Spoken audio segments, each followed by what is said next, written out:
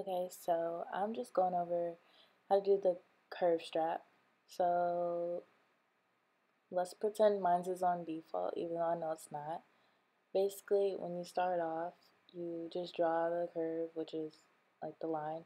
Um, I have to go in and adjust the curve step because when you adjust the curve step, that's when you get the deformation in the curve.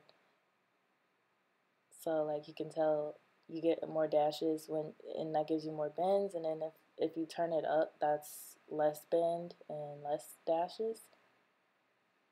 And then also you can adjust how the curve will look with the modifier.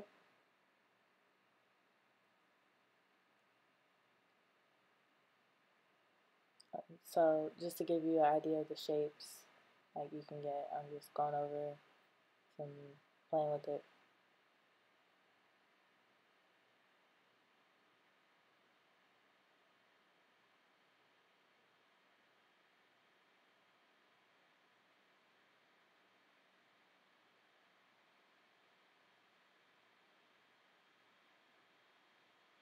Okay, and there's also a way where you can move the curve around and it'll like adjust to how you're moving. I just have some settings so I gotta turn it off.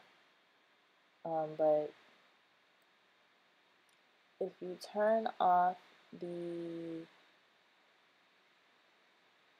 not that, if you turn off the bend, turn on the bend, that will like allow the curve to deform with you and give you more organic shapes.